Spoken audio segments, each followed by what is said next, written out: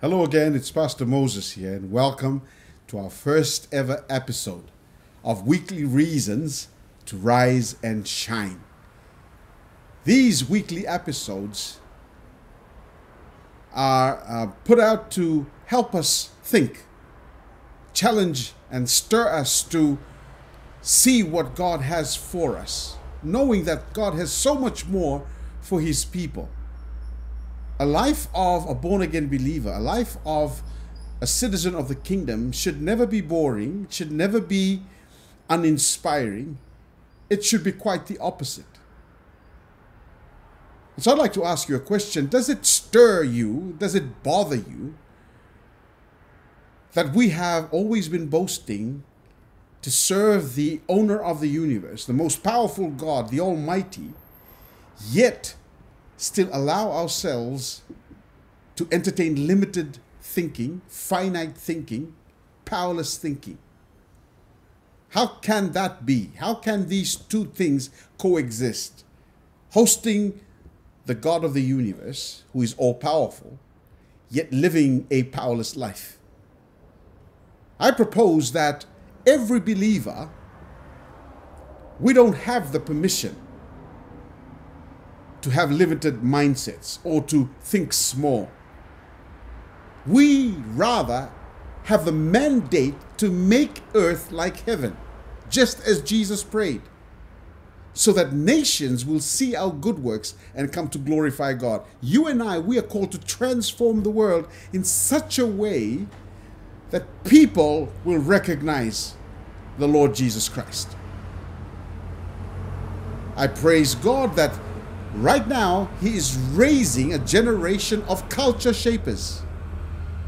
Men and women like you and I, who are not satisfied where they are and pursue the kingdom with such fervency to explore and to live out the exciting life that God ordained for us.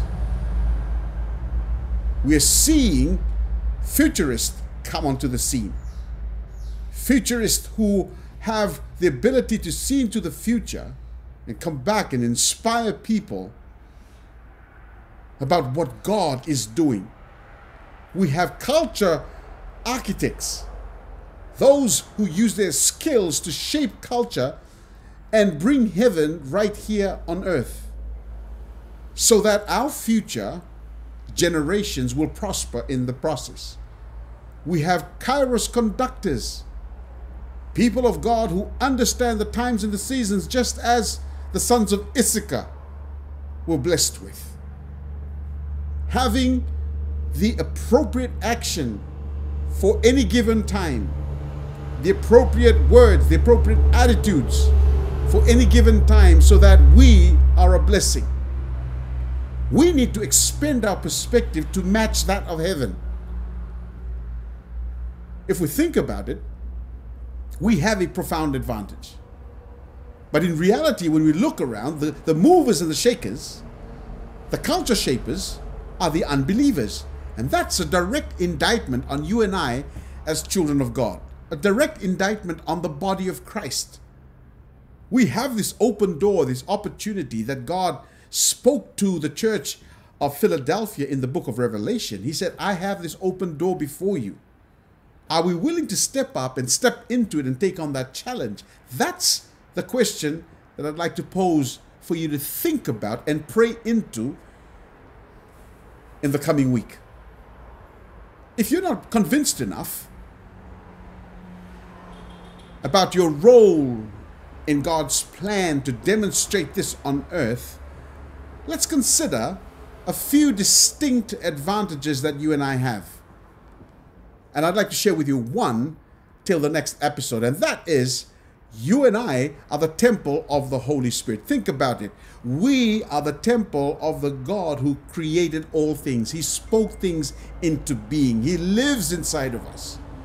When we believe that and allow that to influence our spirit, you and I will be a different person altogether, influencing this world for the glory of God and ushering in the goodness of God in such a time as this. Thank you for tuning in. I pray that is enough for you to think about, meditate on. Till the next episode, God bless.